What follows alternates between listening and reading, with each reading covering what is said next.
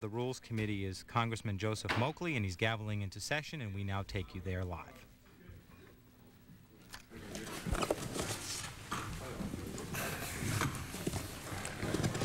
Mr. Chairman, can you wait just a minute before we come to order and let us read the rule?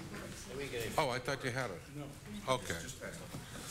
Bob, I know they gave you a great compliment for being on the floor when you didn't have to be, but you don't have to be here either.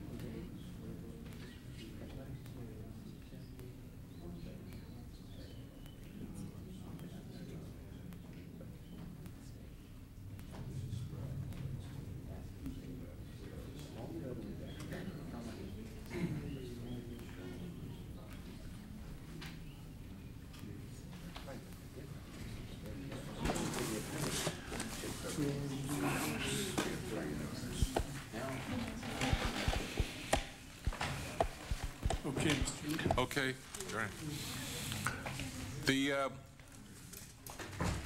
The chair will be in receipt of a motion.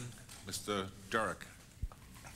Mr. Chairman, I move the committee grant H.R. 2264 a rule providing 2 hours of general debate equally divided and controlled by the chairman and ranking minority member of the Budget Committee. All points of order against consideration of the bill are waived. The modifications in Part 1 of the report to accompany the rule will be considered as adopted in the House and in the Committee of the Whole. The rule waives all points of order against the bill as modified. No amendment is in order except the Kasich substitute printed in Part 2 of the report, debatable for 1 hour and not subject to amendment. All points of order are waived against the substitute in the report. Finally, the rule provides one motion to recommit, which may not contain instructions. That's it. You've heard the motion of the gentleman from South Carolina, Mr. Solomon. Good morning, Mr. Chairman. Good morning. Seems like only yesterday. We're on the same legislative day, aren't we? No. Yes, we are. Mr. Chairman, just reading through the rule, we noticed that there are a number of self-executing provisions that are added to the rule. Mr. Chairman, I know that you've made an order a so-called Kasich substitute with 1 hour debate. Right. The real issues that were at stake from both sides of the aisle, from the dozens of members that came up here and testified during this 13-hour, 14-hour rules meeting, dealt primarily with the BTU tax that members from both sides of the aisle had testified they wanted knocked out. That's in the Kasich amendment. Well, that is not in the Kasich amendment. It's not when we're dealing individually. To have offsetting cuts, which is what the members came up and testified. We had members we had some liberals, Democrats, some conservative Democrats. But be that as it may, a fair rule would have been to allow Mr. Michael's request to knock out the BTU tax, Mr. Archer's request, and along with Mr. Goss to knock out the Social Security tax and replace it with scored cuts in spending. None of those were allowed as individuals.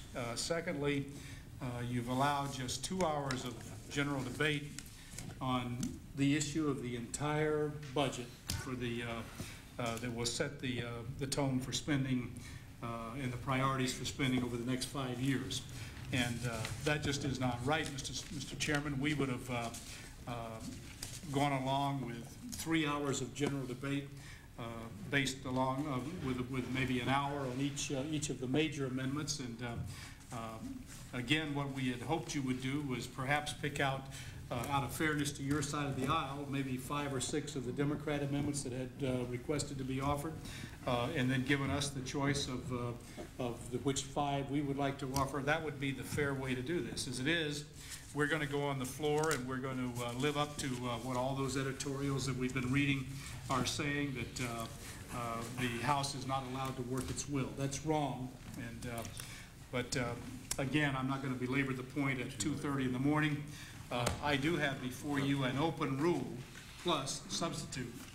And what that does call for is 3 hours of general debate, providing special consideration of designated amendments relating to repealing the BTU energy tax, to knocking out the Social Security tax, putting in budget process reforms, waiving all points of order and requiring pre-printing, and other amendments in the record. Other amendments subject to amendment under the 5-minute rule with no waivers. The Kasich substitute would be, as you are allowing it in your rule, would be allowed in our open rule, and only amendable by amendments previously adopted by the bill, if applicable. That is the open rule that you have before us. That basically is what most of the people appearing before here today, including your members, would have preferred to see us have on the floor. So I would hope that you would consider that, and let's do it in the democratic way, and let's have a reasonable debate on the floor tomorrow, which would take no longer than 5 or 6 hours under this procedure. Mr. Derrick? Thank you. You know, it would be absurd to ask us to include 51 amendments in there. That has never been done. We would be here for a month dealing with all that. The Kasich Amendment incorporates, to a large degree, many of the amendments that came before the committee, and it certainly incorporates the Snow-Michael Amendment.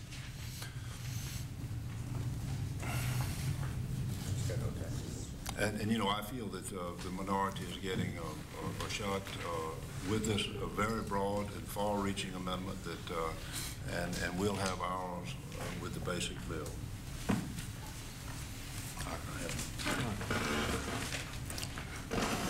Mr. Chairman, Mr. Solomon. Unless there's further comment, I would move my motion.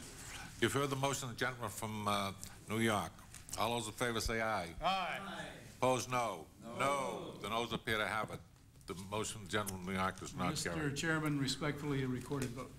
The clerk will call the roll. Mr. Derrick? No. Mr. Bielenson? No. Mr. Frost? No. Mr. Bonner? No. Mr. Hall? Mr. Weed? No. Mr. Gordon? No. Ms. Slaughter? No. Mr. Solomon? Yes. Mr. Quillen? Mr. Dryer? Aye. Mr. Goss? Aye. Mr. Chairman? No.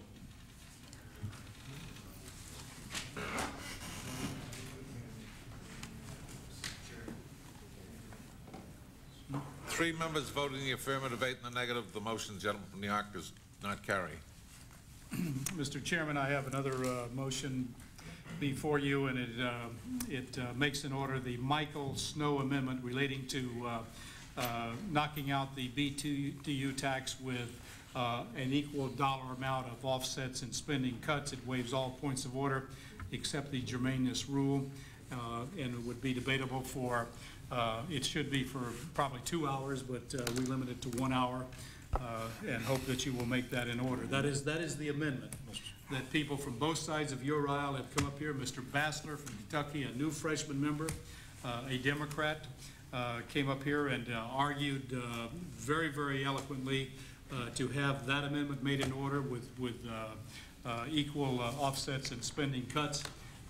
That amendment deserves to be debated on the floor, and I would hope that you would make it in order. Mr. Derrick? The Michael Snow Amendment is incorporated in the Kasich Amendment, so we feel that you really do have an opportunity to vote on that as incorporated in the Kasich Amendment. So you're not willing to give your members the opportunity to debate that issue on the floor in a separate amendment?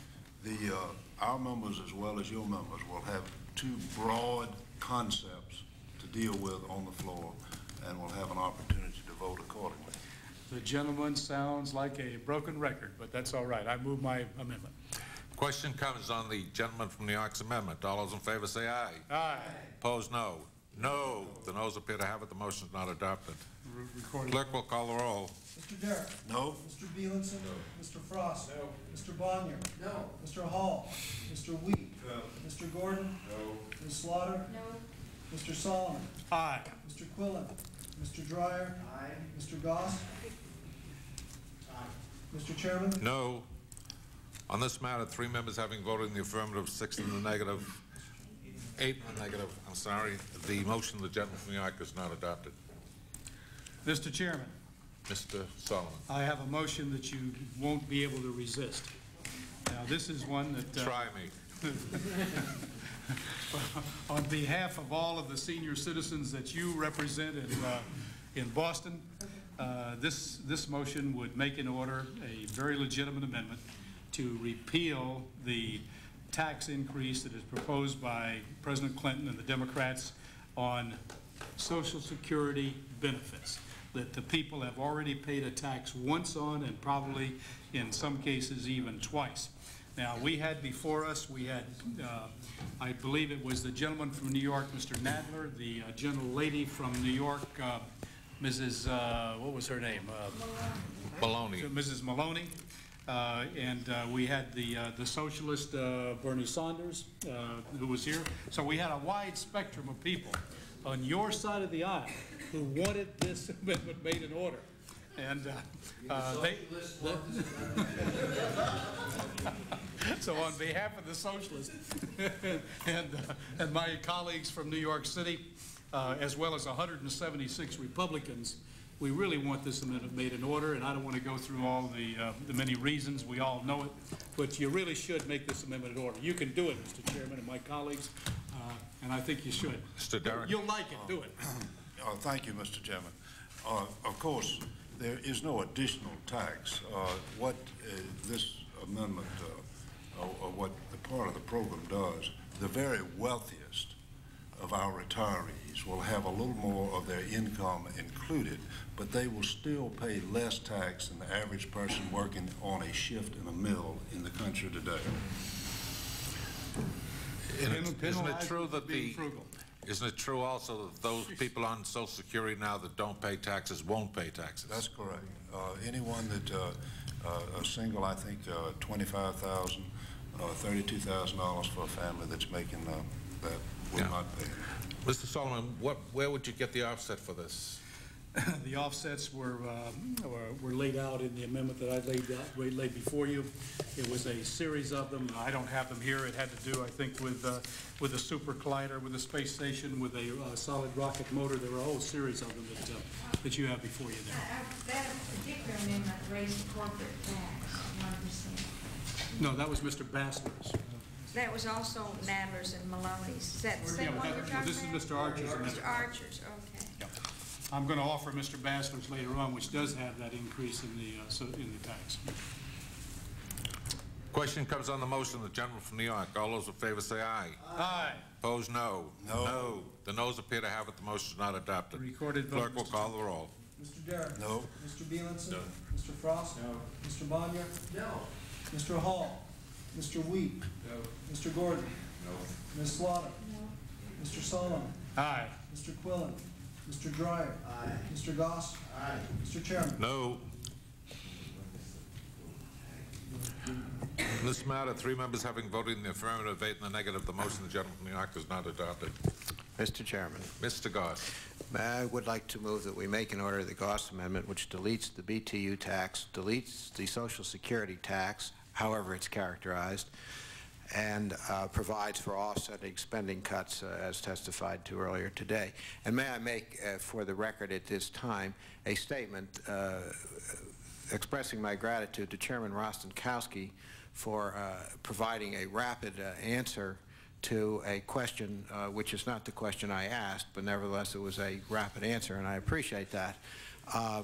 I feel that we missed in the night, and the fact is that we have a lot, something like 10 million senior citizens who are going to participate in this extra revenue that is going to come to the government, and that number will, in fact, through a variety of reasons, climb to about 14 million over the next 5 years. That was the question at issue, and unfortunately, we got the answer to a somewhat different question. I appreciate the effort, and I no way belittle it. But the fact is that when the tax bills go out and the rules go out, if this comes to pass, everybody will call it by what it is, which is an additional tax on the senior citizens. There's no question that what is being proposed here is covered by necessary offset spending cuts, and I noticed that all points of order are waived, so we don't have any problem with any of those other matters that came up that I raised during my testimony. I feel very strongly about this because I think this is the gut issue, and I don't believe Kasich provides cover on this one. I believe this one deserves to stand on its own, so I make that motion. Mr. Derrick. Of course, the B2U tax will be dealt with on the Kasich amendment that was made in order by this committee. Social Security taxes, to some degree, the same way. Not exactly the same way. I didn't say exactly. I said to the same degree. They're mentioned. I'll accede to that.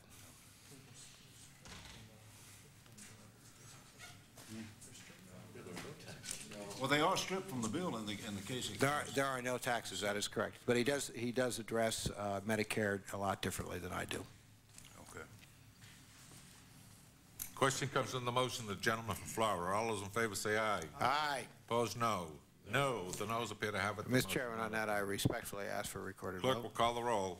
Mr. Derrick? No. Mr. Bielenson? No. Mr. Frost? Mr. Bonnier? No, no. Mr. Hall?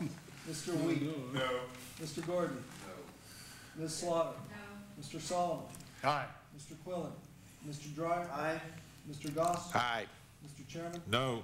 Okay, would you call me again? Mr. Frost? No. On this matter, 3 members having voted in the affirmative, 8 in the negative, the motion of the gentleman from Florida is not adopted. Thank you, Mr. Chairman. Mr. Chairman, Mr. Dryer.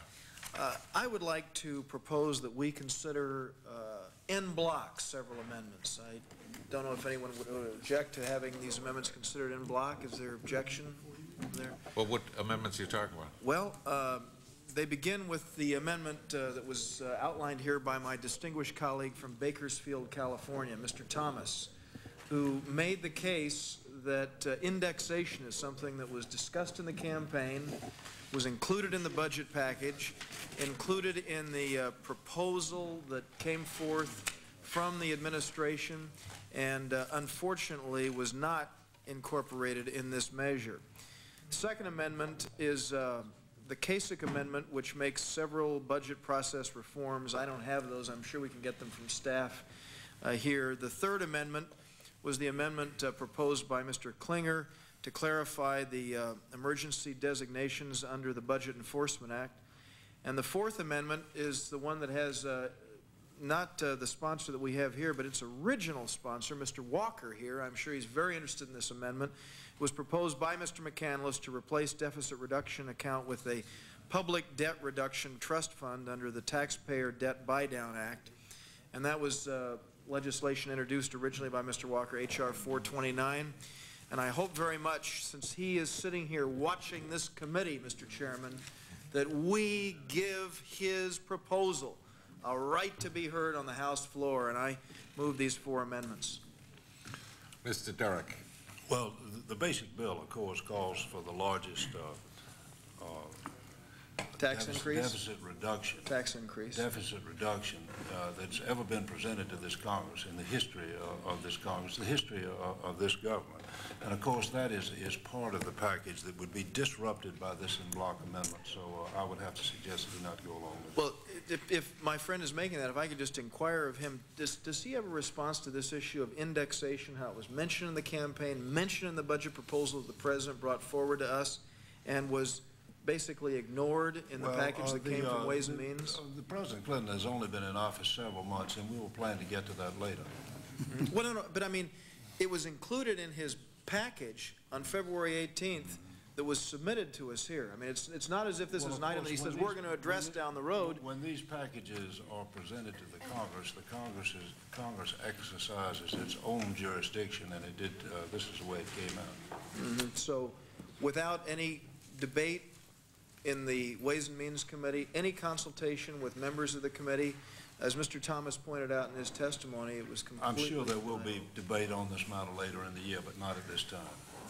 Okay, well, the reason I offer this is It's so something that that our president is concerned about, and many of the rest of us are, and I'm sure that it will be debated. Well, I know that my friend is sympathetic to the issue of indexation. I hope very much he'll be supportive of my motion to have it considered here on the floor. Mr. Chairman, Ms. Slaughter. I believe that is in the bill, that the delay to 95, that is in the bill. That the issue of indexation is addressed. Now, that wasn't the way it was explained by Mr. Thomas here when he came forward.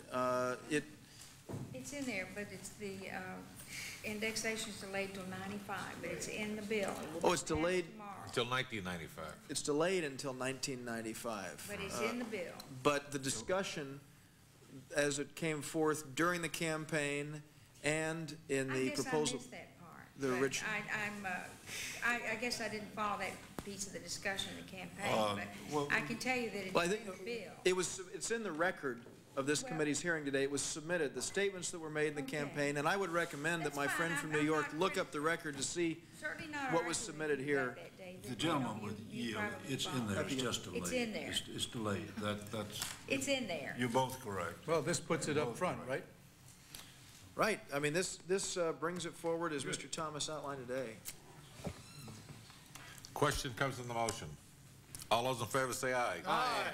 Opposed, no. No. The In noes record appear to vote, have Mr. it. Chairman. Clerk will call the roll. Mr. Derrick. No. Mr. Bielenson. No. Mr. Frost. No. Mr. Bonner. No. Mr. Hall. Mr. Wheat. No. Mr. Gordon. No. Ms. Slaughter. No. Mr. Solomon. Aye. Mr. Quillen. Mr. Dryer. Aye. Mr. Goss. Aye. Mr. Chairman. No. No, 3 members having voted in the affirmative, 8 in the negative, the motion of the gentleman from California is not adopted. Mr. Chairman. Mr. Dryer. I move that we make an order the Porter Amendment, which was outlined here. It's designed to repeal taxes if deficit reduction does not occur under the new deficit reduction account that's been proposed. But it will occur, so it's not necessary.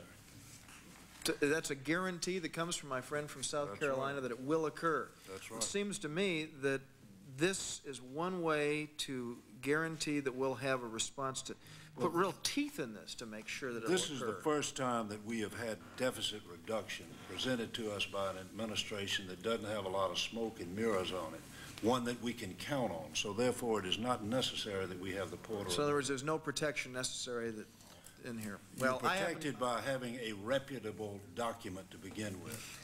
I have proposed this amendment so that we can, from our side, have the opportunity to ensure that what my friend from South Carolina wants and is promising will happen. This is the largest deficit reduction in the history of this country, and it will happen.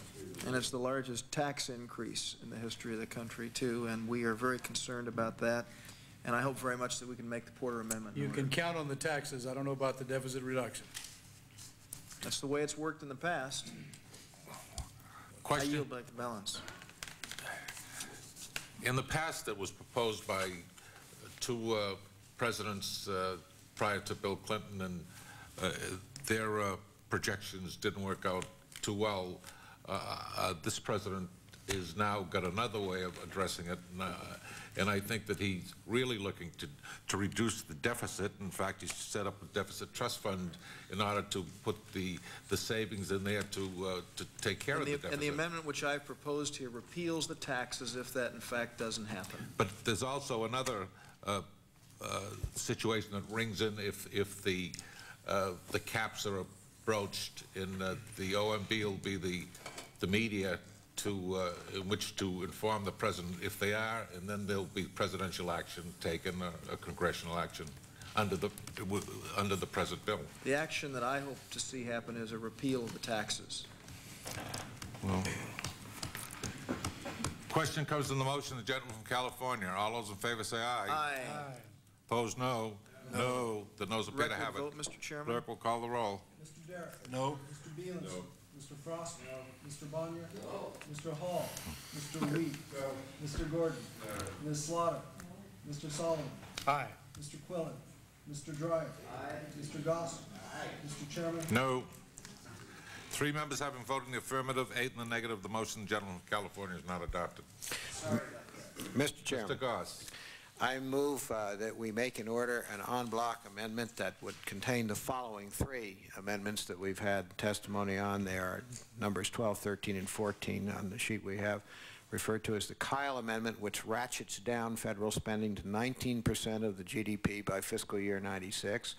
The Geekus Amendment, which reduces the deficit to 0 by the year 2000, setting deficit targets for each year. And the Smith of Texas Amendment to set aside 5% of salaries and expenses account each year over 5 years, which would be rescinded if Congress takes no action to restore or alter. I think we had testimony, and those are self-explanatory. And I would point out that this has been portrayed by the proponents of it as the largest deficit-cutting bill ever, and those who are a little less certain as the largest tax bill ever. We know the taxes come first, and we're taking the deficit reduction more on faith, and the Kyle and Geekus Amendment particularly help us with that faith by giving us some targets. And I think those targets are very much in order in the deficit, because in the Geekus Amendment, we actually get down to what some of us would call a balanced budget if we reduce the deficit to 0 in a given year. And I think a target of the turn of the century is entirely appropriate. I don't believe that as well-intentioned as the administration's bill is on the subject of deficit reduction, that it comes close to that target. But perhaps Mr. Derrick would acquaint me that I'm wrong. Well, of course you are. Of course you are. And you know, in what way? All of the we do have the largest deficit reduction bill, and of course we did deal with the cuts before we came along and dealt with the increase in the taxes. And it all equals out over a 5-year period, which at the end of that 5 years, the federal deficit as a percentage of the gross national product will be reduced by 1/2. So having this bill that has no smoke and mirrors in it, that is probably the most truthful document of that nature that has been presented to the Congress since I've been in Congress, these en bloc amendments are simply not necessary. Will the gentleman yield it? I will yield to my distinguished senator in just a second. I just have to point out that these too are truthful amendments, and these too will improve a good bill and make it better. Because if we have the best deficit reduction bill ever before us in the Clinton administration, and we have amendments to improve it, then it's even better. And that is exactly what the Geekus Amendment does. It gets us down to no deficit at all in the year 2000. I yield to my friend from New York. It is my opinion that these do not improve the situation and are not necessary. I will yield to my friend from New York. Well, I thank the gentleman for yielding, and you know, you can talk about smoke and mirrors, but I'm looking at the Congressional Budget Office figures of spending cuts in the years 94, 95, 96, 97, and 98. And these spending cuts that my good friend Mr. Derrick says add up to all this deficit reduction. They add up to $500 billion. Let me finish, if I may, and I'll be glad to recognize you. Thank you. But they add up to, according to the Congressional Budget Office, $151 billion. Now, the funny part about that is, this is a 5-year projection. The $151 billion takes place over 5 years, and 2/3 of that falls in the 5th year. That's after Clinton. That's when a new president will be elected. So 1/3 of it, about $45 billion, comes in the other 4 years. So you talk about smoke and mirrors, you know that this is not going to come to pass. But let me, Barry Butler, I haven't recognized you. I beg your pardon. You know, Go ahead. Let's be polite. I'm always. We have to be gentlemanly at all times, and I don't need you to be telling me to be gentlemanly. and I need to be. I need to remind myself of that on occasion, as well. But the fact remains that the taxes are for sure. We know we'll get them, but we won't get the spending cuts, and we won't get the deficit reduction. So I just wanted to point that out. And secondly, if the gentleman forgot to include, I think, amendment number 12 by Mr. McMillan, amendment number 11. I did not. I had left that to stand on its own. Oh, well, are you going to offer that? If there's Why no don't you include if there's no objection at this stage, Mr. Chairman, You want to amend your motion? I will amend my motion to include in the en bloc Mr. McMillan's amendment, which relates to the entitlement caps, and he gave us some very straightforward testimony on that. If there's no objection, I will include that en bloc. I think that'd be a good idea. No objection. You know, let me... And I'm happy to yield to the gentleman from South Carolina. Let me just go back and say that we do have the largest budget reduction in the history of this body that has been presented to it, around $500 billion over a 5-year period. We can argue about which comes when and what, but it is a legitimate proposal, as I'm sure you'll all agree. As far as to the amendment, relating to entitlement caps, as the gentleman Wells knows, that is taken care of in the rule. That was the reason I was going to leave it out of the en bloc, but I am willing to include it in the en bloc in the interests of comity and moving forward. I'm delighted that it is included in the rule. I think it's a very positive thing. Question comes on the motion of the gentleman from Florida. All those in favor say aye. Aye. Opposed, no. No, the noes appear to have it. Mr. Chairman, I now respectfully ask for a Clerk will court vote. call the roll. Mr. Garrett. No? Mr. Bielenson. No. Mr. Frost. No. Mr. Bonya. No. Mr. Hall. Mr. Weed. No. Mr. Gordon. No. Ms. Slaughter. No. Mr. Solomon. Aye. Mr. Quillen. Mr. Dryer. Aye. Mr. Goss. Aye. Mr. Chairman. No. On this matter, 3 members having voted in the affirmative, 8 in the negative, the motion of the gentleman from Florida is not adopted. Mr. Chairman, if I might be recognized, if you all recall, one of our members, Mr. McCrary of Louisiana, who is a distinguished member of the Ways and Means Committee, appeared before us, and he discussed the problem of job losses based on a retroactive tax proposal that appears in this reconciliation bill. It deals with individual tax increases and as well as corporate tax increases. And as you know, the reconciliation bill makes them effective retroactively to December 31st, 1992. And if you recall, at the time he was testifying, I was meeting outside with a industrial leader from my district who was concerned about the BTU tax and also about this tax. And he had proposed in his personal 5-year plan to expand his business and to take on 25 additional employees. He now, because of the BTU tax and because of this accelerated retroactive tax on both income and corporate tax proposals, he no longer is planning to do that. He's planning to not only not hire 25 new people, but possibly have to lay off between 10 and 15 in order to continue the cash flow, which you all, I think, heard Emil Houghton, one of the most successful businessmen in this country over the years, and now a member of Congress, heard him talk about on the floor just a little while ago. But I think this is a terribly, terribly important amendment in order to, and I think I heard somebody from your side of the aisle talk about, they used the word trough, that the unemployment rate today was, that we were still in that trough of high unemployment, about the same as it was during the height of the recession. And the reason for that is of lack of voter confidence and confidence in the economy. And this, more than anything else, leads to that. And really, you know, it's bad enough that we're making it retroactive. It should never be anything but prospective and down the road, not even effective the day it's adopted, but this would make it effective the day it's adopted, which I think is a reasonable compromise, and it deserves to be debated on the floor. And that's why I hope you make, you at least give us your votes and make this amendment in order. Mr. Derrick. I would say to the gentleman that your small businessman, the best thing that can happen to him will be for us to pass reconciliation tomorrow and get forward with reducing the budget deficit, with getting the economy back rolling again. And to do that, it's very finely tuned, and we must keep it as it is, just in good faith. Well, I would say that the rating that the gentleman, Mr. Walker, sitting in the audience, has in his hands there shows that New York State is going to lose 60,000 jobs based on this reconciliation bill, and 1,080 of them are coming out of my congressional district. I don't call that getting the economy going. I move my amendment. Well, I will tell you this, that most of those jobs were lost because of the shenanigans of the last 12 years.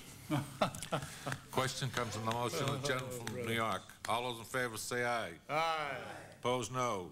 No. The noes appear to have it. The motion is not adopted. Recorded vote, please. Clerk will call the roll. Mr. Derrick? No. Mr. Bielenson? No. Mr. Frost? No. Mr. Bonnier? No. Mr. Hall? Mr. Wheat? No. Mr. Gordon? Ms. Slaughter? No. Mr. Sullivan? Aye. Mr. Quillen? Mr. Dryer? Aye. Mr. Goss? Aye. Mr. Chairman? No. On this matter, 3 members having voted in the affirmative, 8 in the negative, the motion of the gentleman from New York does not carry. Mr. Chairman, Mr. Dreyer. to continue along the line of small business concern, our freshman colleague from Michigan, Joe Nolenberg, made a very compelling case as a small businessman who's just come to Congress to freeze hold the income tax rate at 31% if they're engaged in small business activity. And it seems to me that if, as Mr. Derrick has just said, we want to do what we can to help the small business person, that this amendment being made in order would allow us to recognize, as Mr. Solomon has said a couple of times today and said down on the House floor, an overwhelming percentage, 75% he said, of the new jobs created in this country come from the small business sector of our economy. And to see an increase of from 31 to 36% for small business will clearly jeopardize the job-creating machine that the small business sector has there.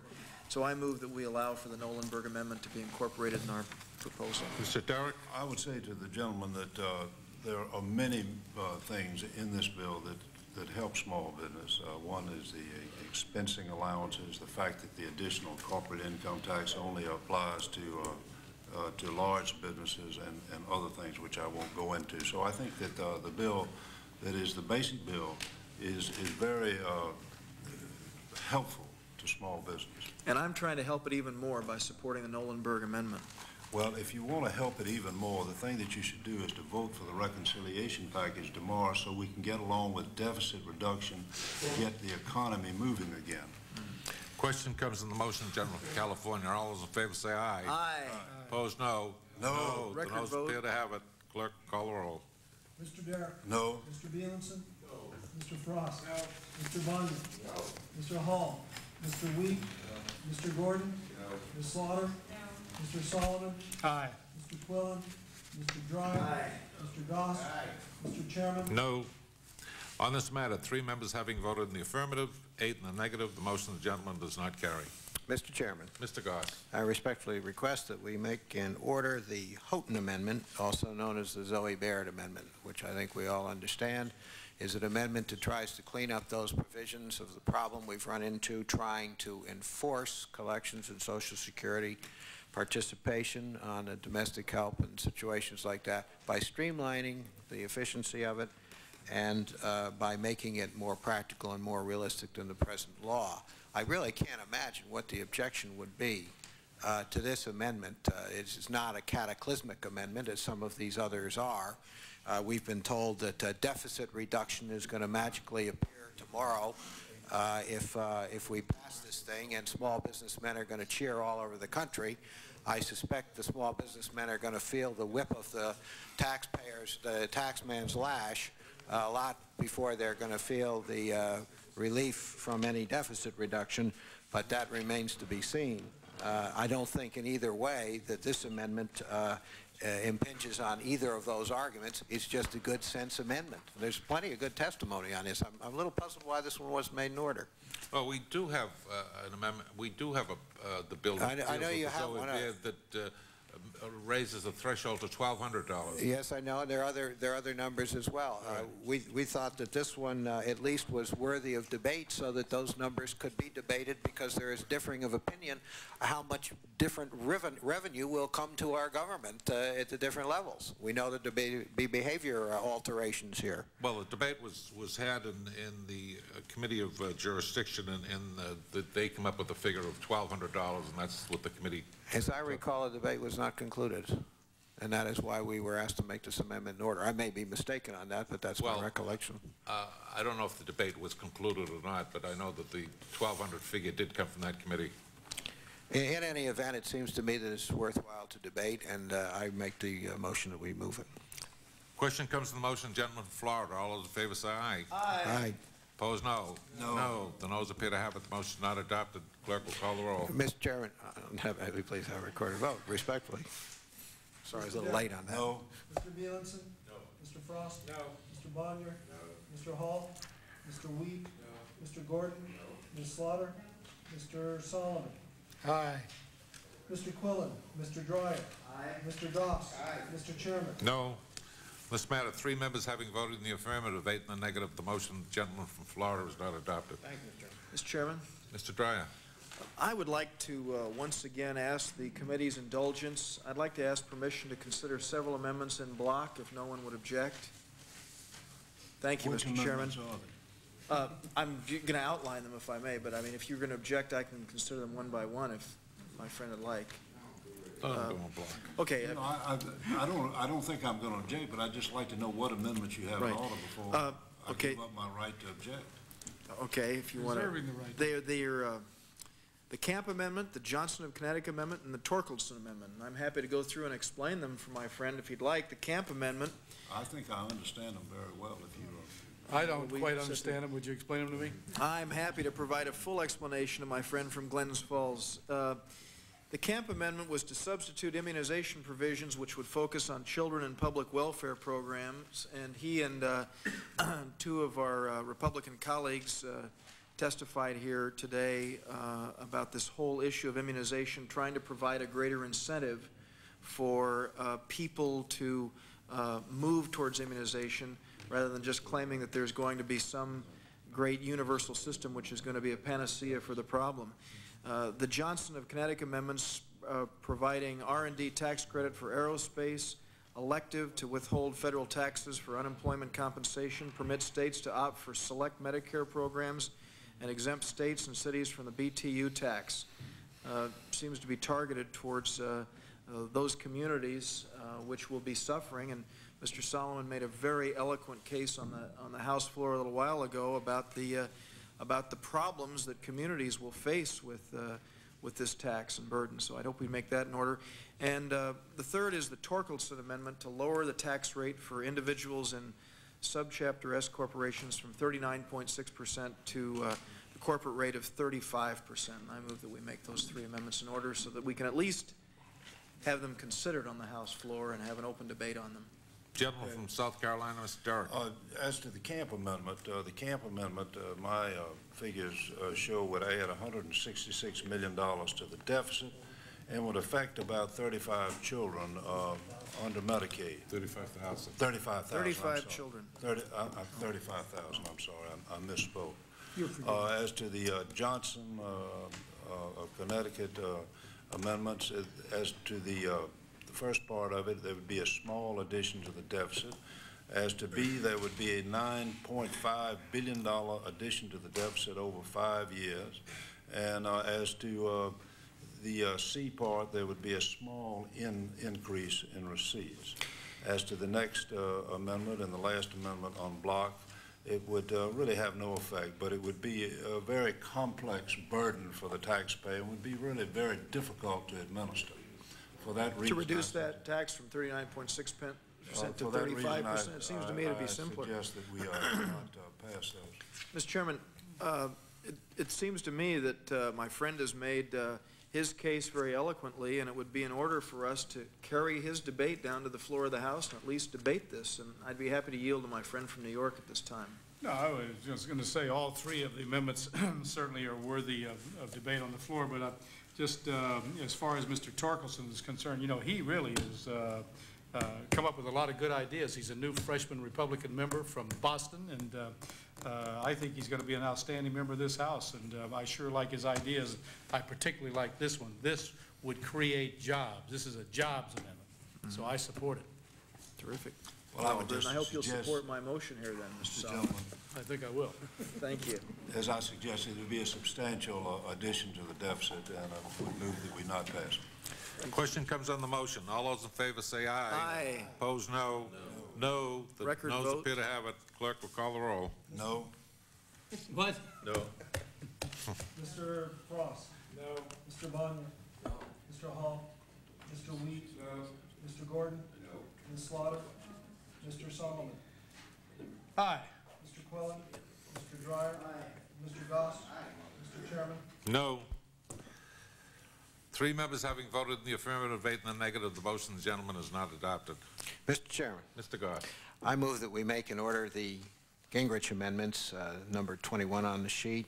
They come in 3 areas that they were explained in testimony before our committee today, or at least earlier today. I guess it was still today.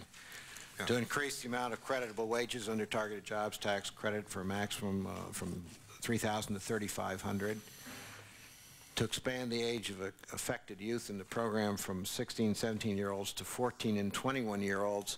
And I really have a hard time understanding why we wouldn't be able to do that when we've just redefined teenager to be 30 years old in a vote on the House floor this evening.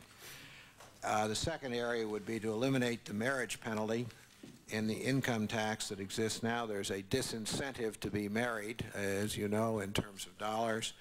And the same phenomenon exists in Social Security benefits. There is a disincentive for marriage.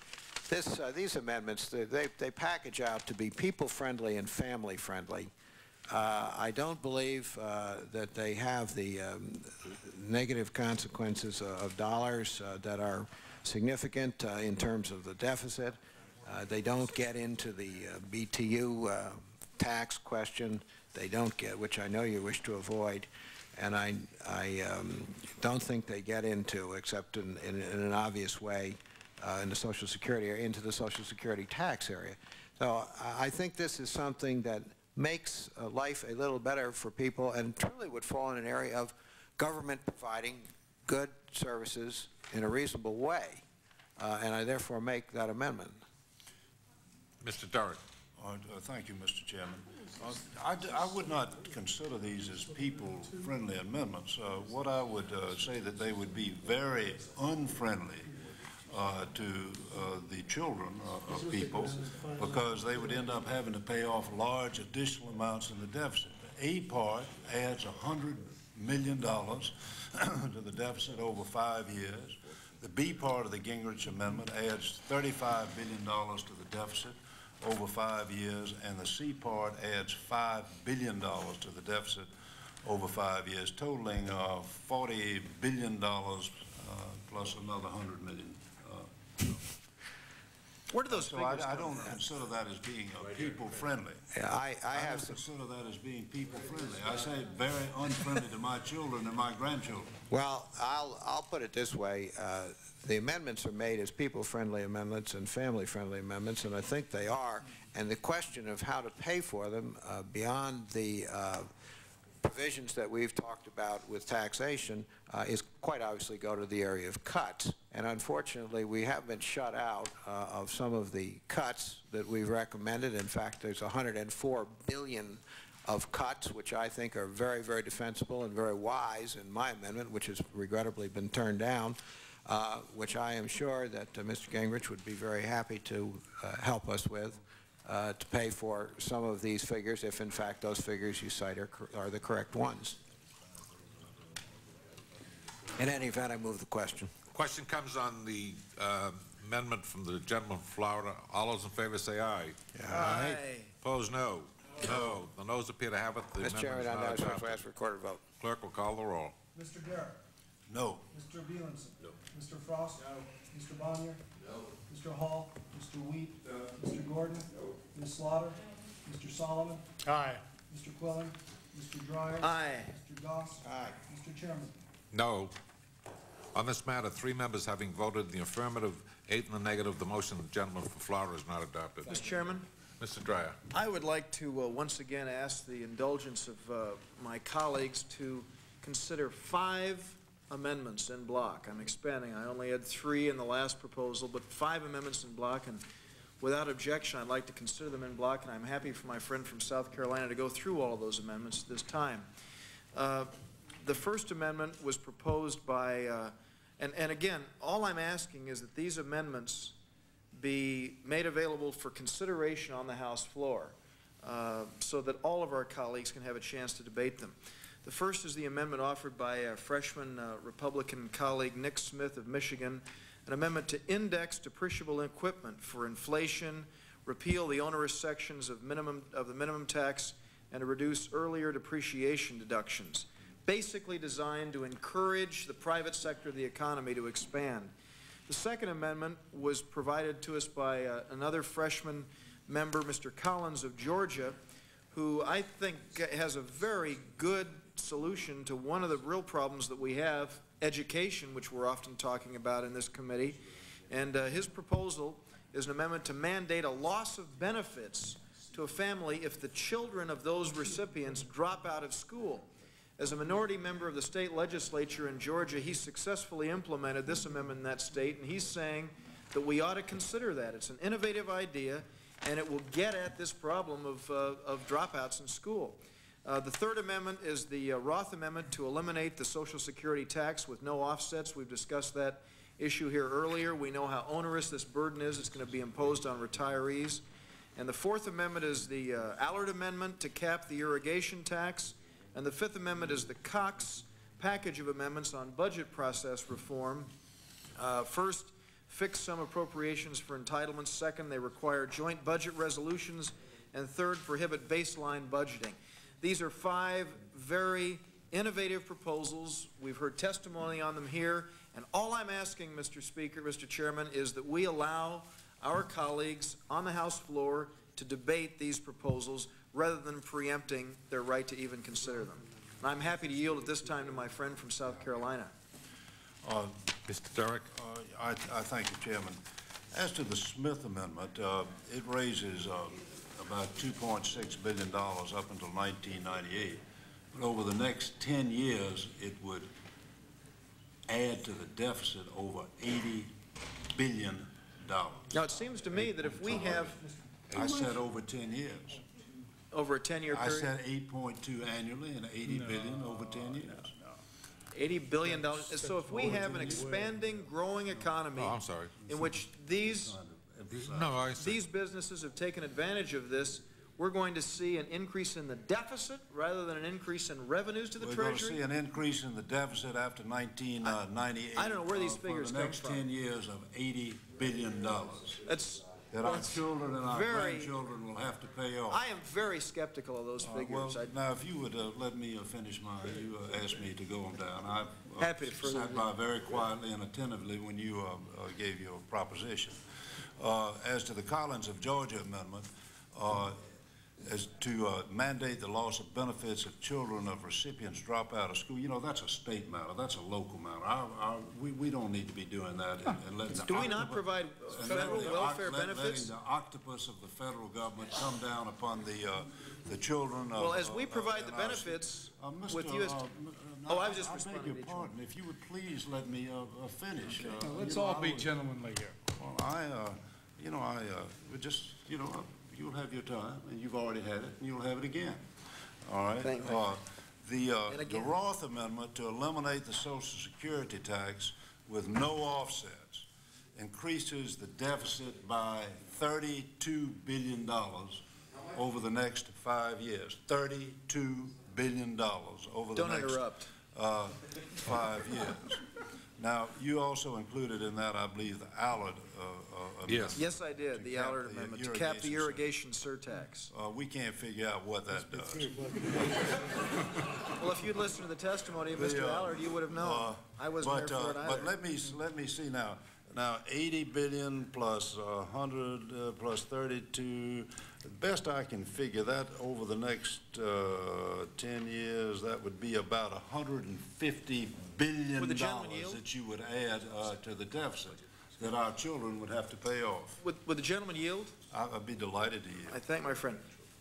If, in fact, the $150 billion figure that my friend has used is correct as far as the deficit, well, I have and I am very skeptical about these projections and these figures, as has often been the case in the past. It seems to me that the entire $150 billion will be offset if the Fifth Amendment, which I have in my en-bloc package, that the budget process reform, as outlined here by Mr. Cox, is implemented, I'm convinced that that $150 billion will be zip, zero, nada. Well, And I move my amendment, Mr. Chairman.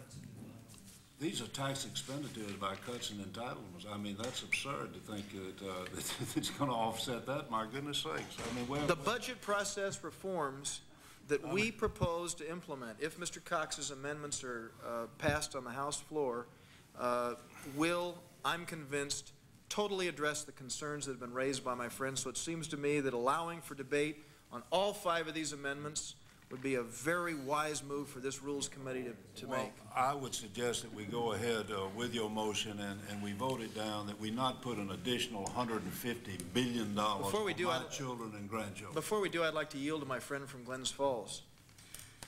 Well, as a member of this Congress, which has 5 children and 2 grandchildren, I just want to comment. I know that you would not want to do that. Well, I want to comment on the Collins of Georgia amendment because Derek, Butler, I don't know whether it was you or someone else that said something about how this would not help children. But the truth of the matter is, what the Collins of Georgia, this is Mac Collins, a new member from Georgia, right.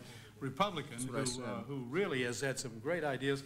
He, when he was in the minority, a Republican minority member of the Georgia legislature, had the Democrats accept his amendment that does this very thing in the state of Georgia. Somebody said this was a state issue. Well, it's not a state issue, it's a federal issue. It's federal tax dollars. And I hear all these members of Congress running around here saying we have to throw more money at education, more money to education. Ladies and gentlemen, we don't have to throw any more money to education. What we need is discipline in the schools and discipline in the homes. And one way you get discipline in the schools and discipline in the homes is with this Collins of Georgia's amendment, which says that if you lose benefits, if your children drop out of school, and by golly, the parents say you get yourself to school, you stay there, and it improves their education. Now, if that isn't an incentive, I don't know what is. So I hope that we make that amendment order. I'd love to debate it on the floor against all these people that are saying throw more money at everything. I thank my friend for his contribution, and all we're asking is that we have a chance to debate this on the floor, and I move the question. You know, with the gentleman here. Sure. I don't have the time. Happy to yield. You know, I'm delighted that Mr. Collins passed this in the Georgia State Legislature because that's exactly where it belongs. You know, we do not want the octopus of the federal government to be reaching down and giving children power over their parents.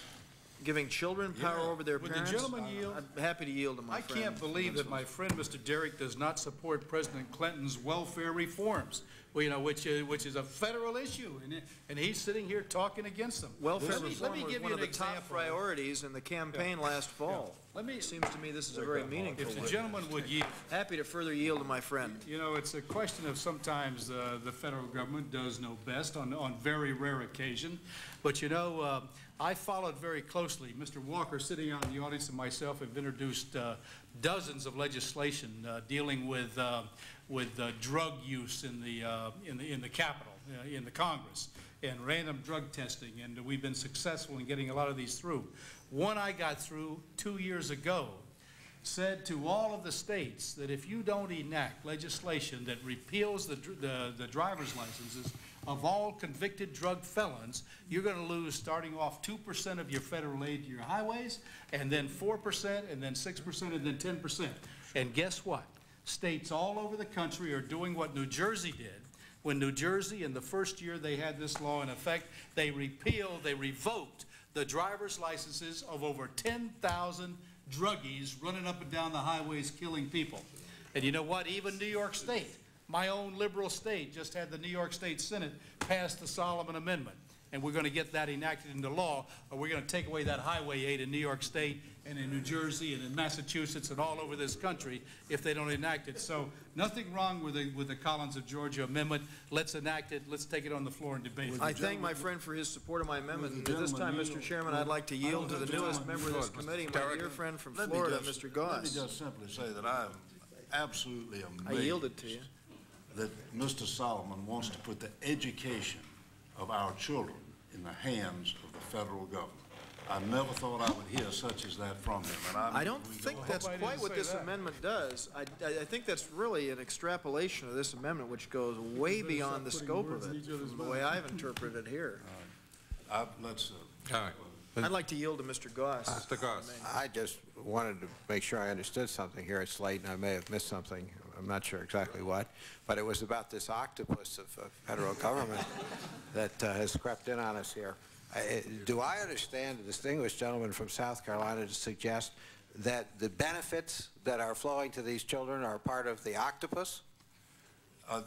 we're not talking about benefits. No, we weren't talking about the benefits. We're talking about controlling families, controlling children, educating children, and letting the federal government that sits in Washington tell kids out in your state and parents what they can do with their children and how they can educate them. So we just throw the money out there and then we lose control of it, and is that how it works? Education of our children is a local and state matter. It always has been, and it should always be so. Well, if we remove the federal dollars, then we wouldn't have any octopus to worry about. Well, the federal dollars are there for equalization, generally, of educational opportunities throughout that country, but it does not take the basic responsibility for the education of our children away from local and state government. I don't think we're trying to do that with this amendment. Well, I The think case has been made here very clearly, Mr. Chairman, that this should be debated on the House floor, and that's all I'm asking for. Question Let's comes consider on the on the floor. motion. A reasonable request. All those in favor say aye. Aye. Opposed, no. No. The noes appear to have it. The motion not adopted. Record vote, Mr. Clerk will Chairman. call the roll. Mr. Derrick. no. Mr. Beelans. No. Mr. Frost. No. Mr. Bonnier. No. Mr. Hall. Mr. Wheat. No. Mr. Gordon. No. Ms. Slaughter. Mr. Solomon. Aye. Mr. Quillen. Mr. Dryer. Aye. Mr. Goss. Aye. Mr. Chairman. No. 3 members haven't voted in the affirmative. 8 in the negative. The motion of the gentleman is not adopted. Mr. Chairman, what time is it? 3:16. In the morning? Mr. Chairman, you know, we've been, you know, having a little comedy here and sort of enjoying each other's company at 3:15 in the morning. You think it's time to go home, huh? Well, it's just that I am becoming concerned because even though we're being jovial and friendly, what has just taken place over the last about 10 or 12 roll calls is a party line vote rejecting all Republican amendments. That means that we have been effectively gagged. You've gagged 120 million Americans across this country. We get That's how many? We 176 the Kasich amendment is a Republicans. Republican substitute that it incorporates many of these amendments that you put That forward was today. not an amendment that I just offered, Mr. Would the Chairman. gentleman yield? No, I won't at this point because I will in a minute, but since you have seen fit to gag all of us Republicans, and I'm serious about that when I say that, I hope you aren't going to gag 2 Democrats, because now I'm going to offer 2 Democrat amendments that came before this body. They were very sincere. One was Mr. Basler of Basler from Kentucky, was he? Young fellow, a new member, Democrat freshman, and he gave an eloquent speech about how the BTU tax would affect the people in Kentucky, particularly in his district. And he came in with some very, very reasonable requests to repeal that tax and offset it with, I think, Louise, you mentioned one. He wanted to raise the corporate tax back up to 36%, which is what President Clinton had requested. That was the only tax increase that he asked for. The rest of it was offsets for spending cuts, and he talked about the superconducting super collider. He talked about the aerospace, the space station. He talked about what was it? I forget what well, anyway, it was a series of very legitimate cuts. He deserves the right to offer that amendment. He represents 580,000 people in the state of Kentucky, just like I do in New York. And even though you have effectively gagged all of us Republicans, you ought to see fit to make your Democrat colleagues' amendment in order, and I would so move that amendment.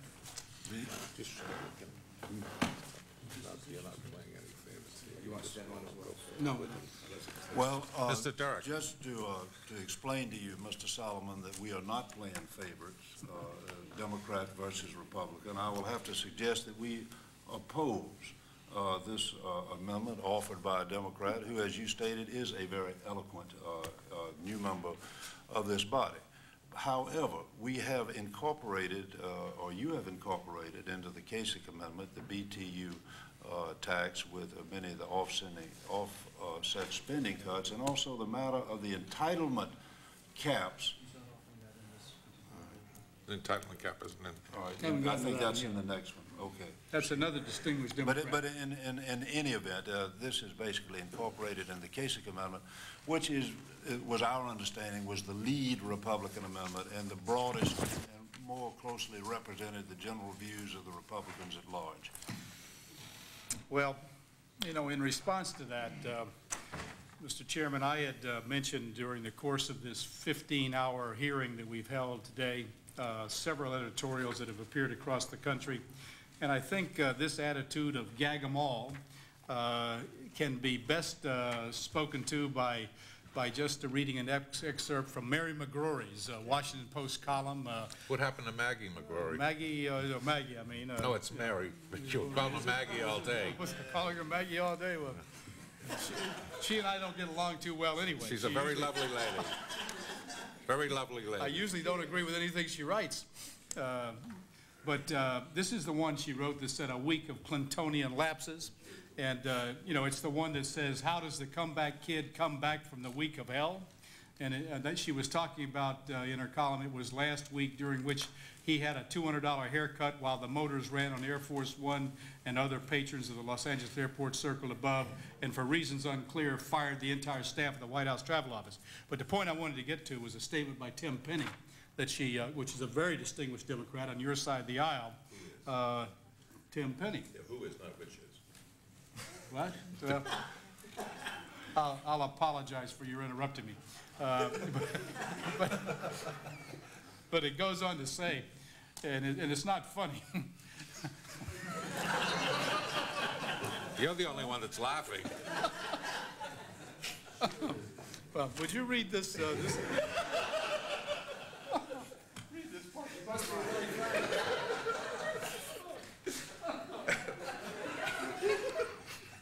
Oh, this is so funny. In behalf, would the gentleman yield? Yes, I yielded my vote for California. On behalf of Mr. Solomon, I'd like to read a quote from Tim Penny, one of several Democrats who are giving Clinton a hard time on his budget. Quote, "It's the arrogance of power. Close the rules, cut off debate, limit the options, and do it on our terms," he says, of the populist administration.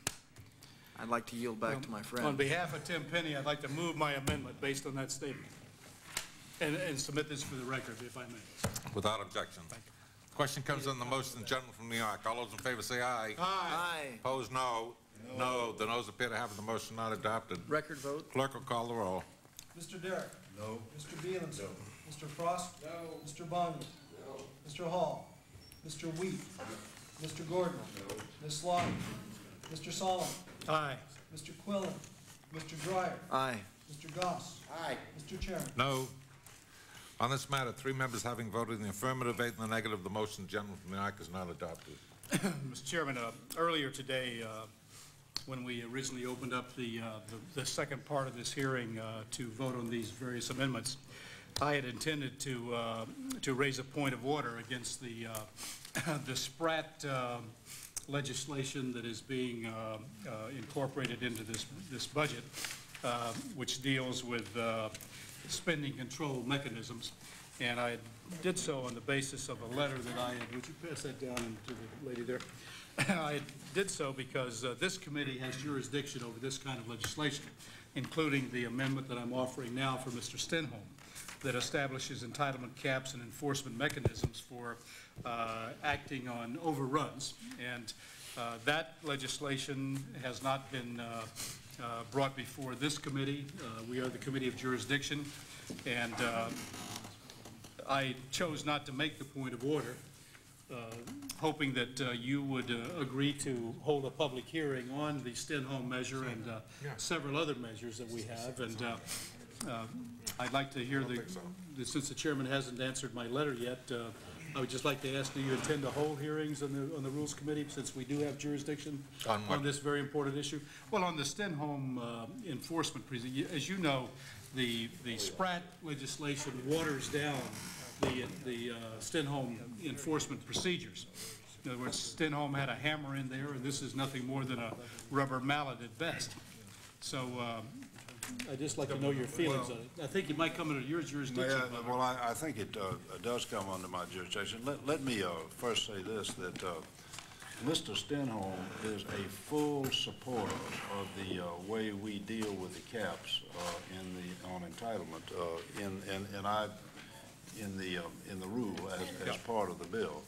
And you know, if it looks like we want to have some hearings on something that does it further, I'll certainly be glad to talk to you about it. And you know, I've always been willing to have hearings when you wanted to have them. No, you have been cooperative, and Mr. McMillan, you know, has legislation in the form of resolution.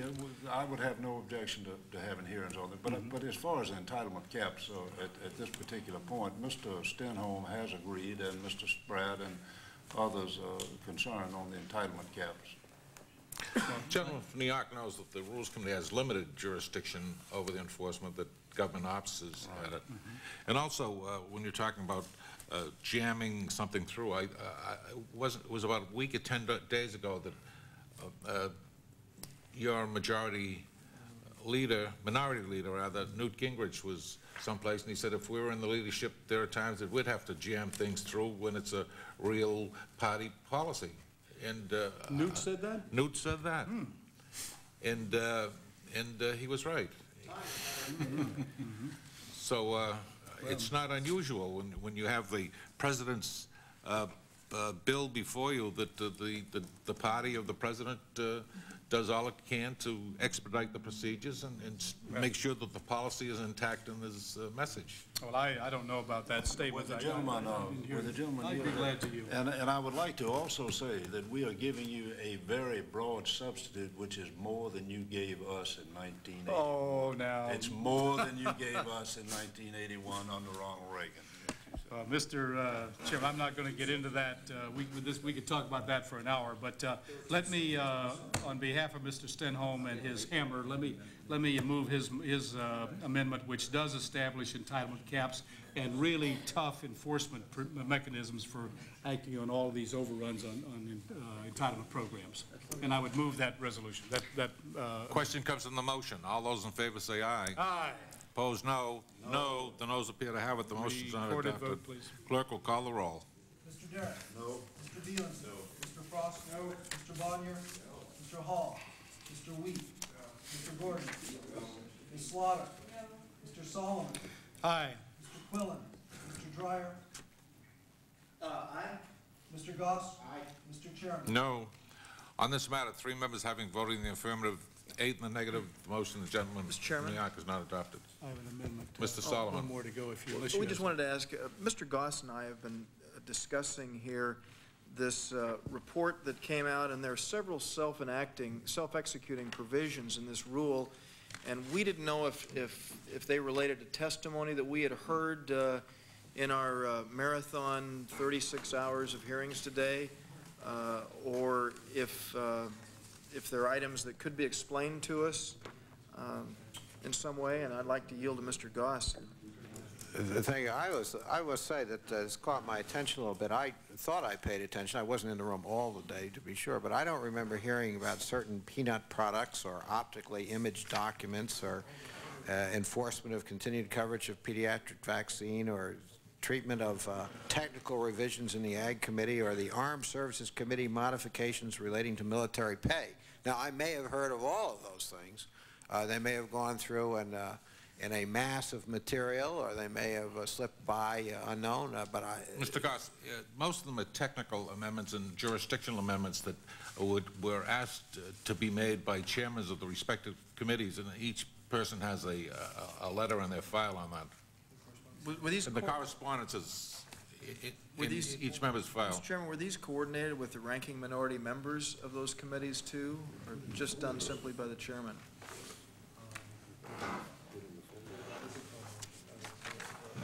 There's a combination. I guess some of them were and some of them weren't, but they were letters from the chairman that we usually get on every bill, any bill that they're interested in matters of jurisdiction and strictly, purely technical amendments. It just seems to me that the ranking minority member would want to address, you know, a purely technical matter, and I'm just concerned that a number of them may not have been cleared by the minority before they were included in this self-executing provision. Well, all I say is we get the same letter from chairman when they asking for to be protected in jurisdiction, and these letters were the same type. Okay. Mr. Chairman, I noted the last 5 words of the rule that we have before us states, quote, which may not include instructions, and I would move that we strike the last 5 words, quote, which may not include instructions from the bill. Mr. Derrick.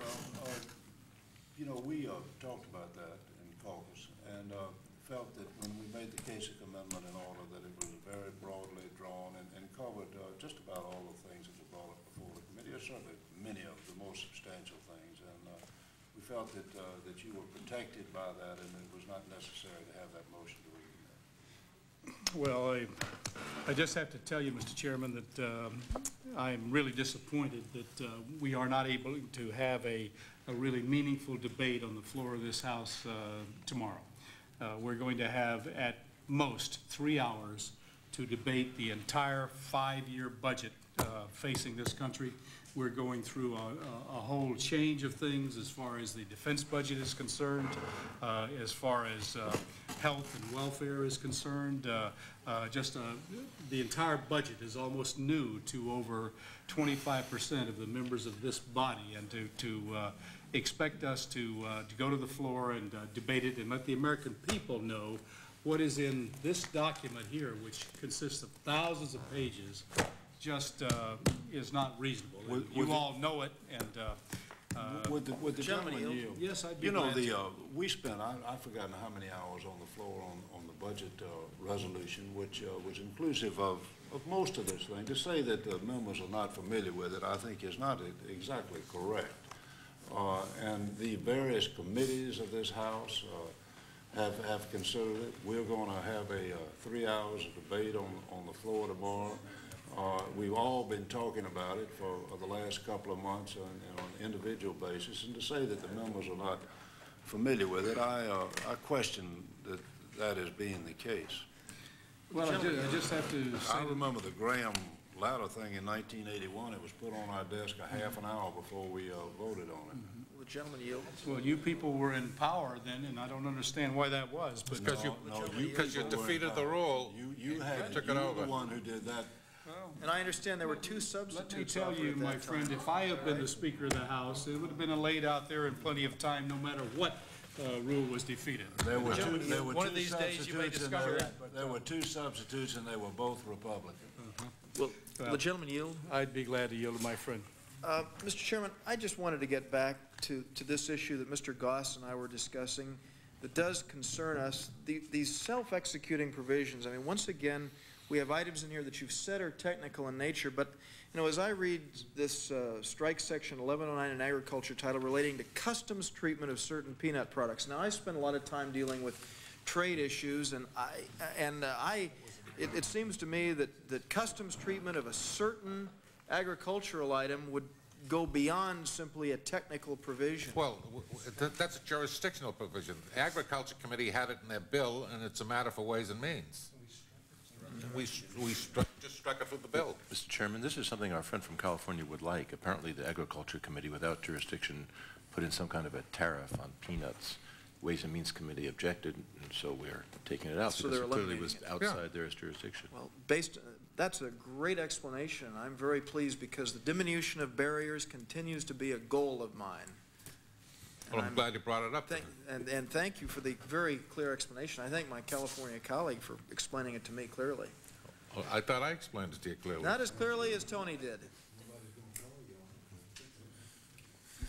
Gentleman in New York yield further, if the gentleman has the time. I have a motion pending, but I'd be glad to yield to my colleague. Thank you. I was on your motion with regard to the time. You know, if this is going to be the biggest budget deficit ever, it seems to me we ought to be talking about it for more than a couple of hours when everybody is going to be looking at the clock trying to get an airplane to get out of here.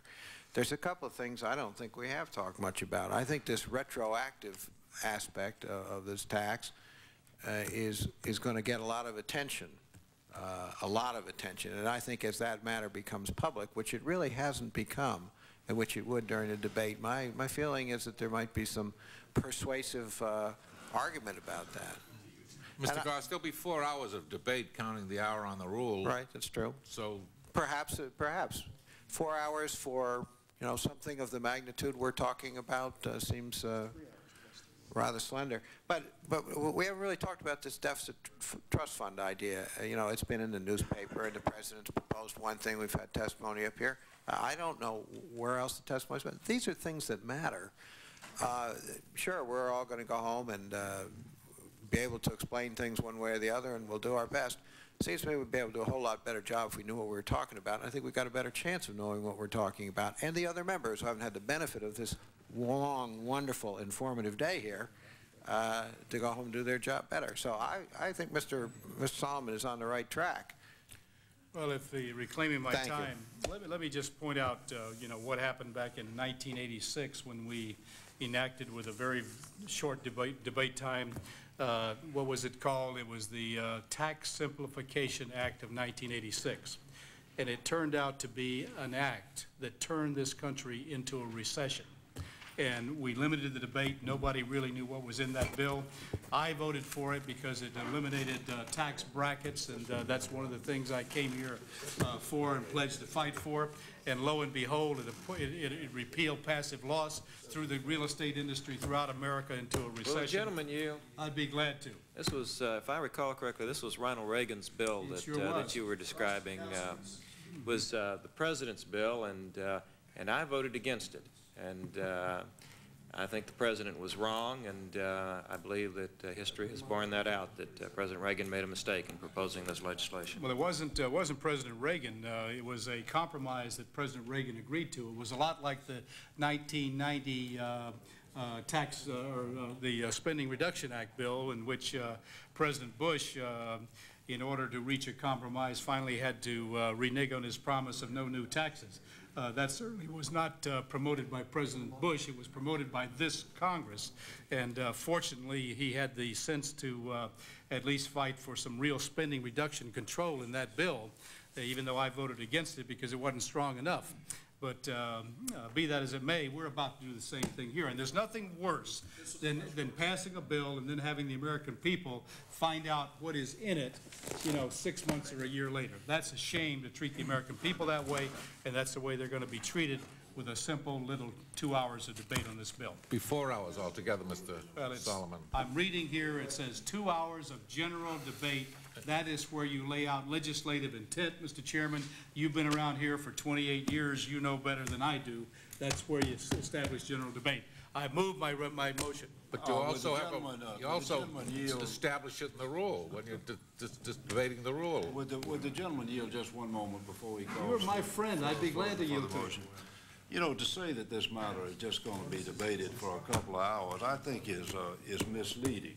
You know, you're going to have 4 hours of debate. You're going to have an hour on the rule. You're going to have an hour on the Kasich amendment. You're going to have 2 hours of general debate. So that's 4 hours that you're going to have to debate.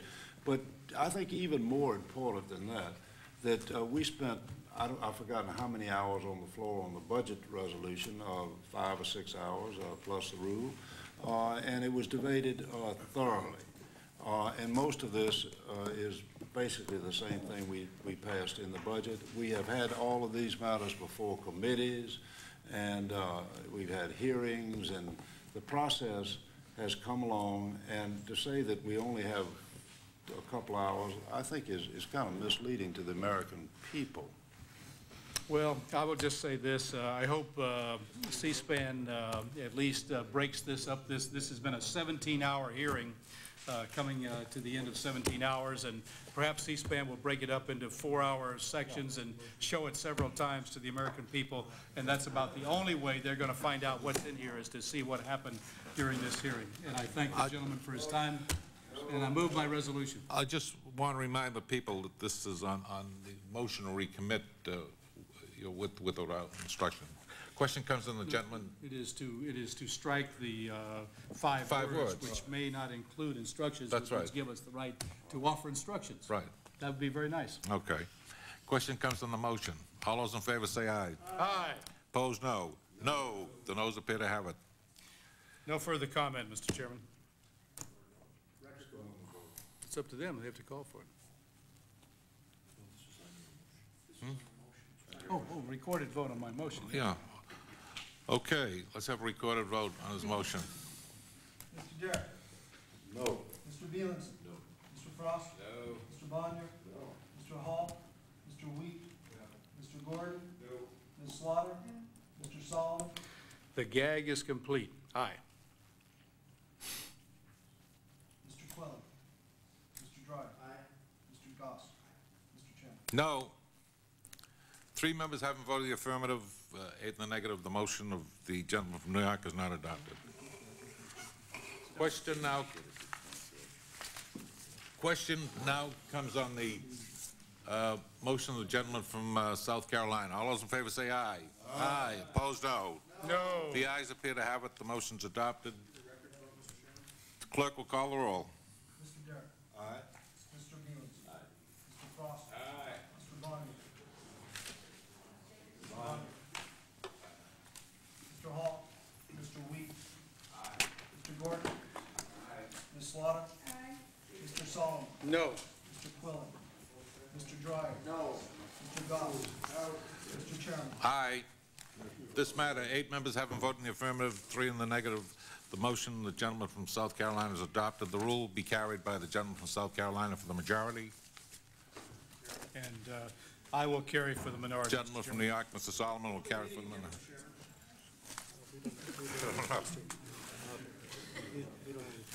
We don't have any plans. Not this morning, I hope. We need to adjourn right now. We need to keep one member here to stay in the chair while you file. Okay. Well, why don't I? Committee stands adjourned. We need to ask one person to stay until we file.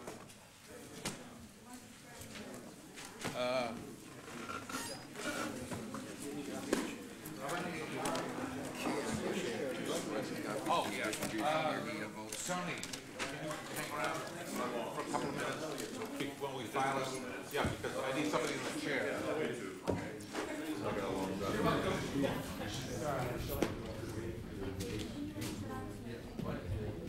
I'll be downstairs, Joe. All right, where's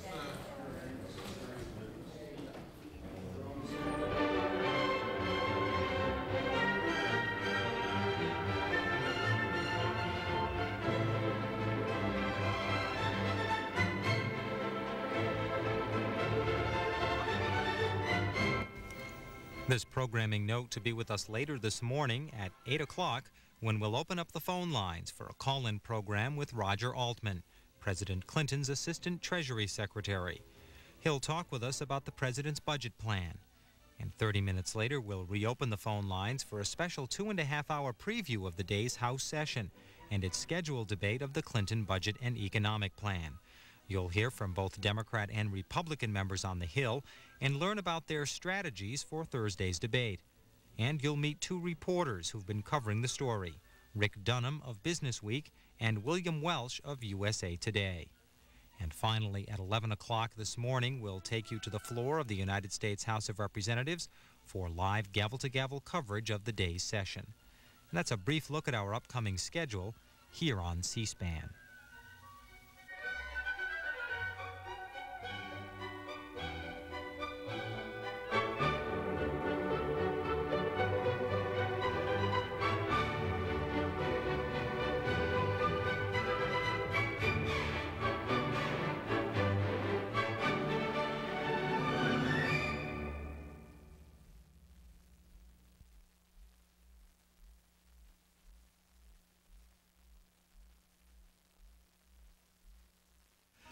The most powerful court in the land the Supreme Court of the United States. Learn more about this American institution with justice for all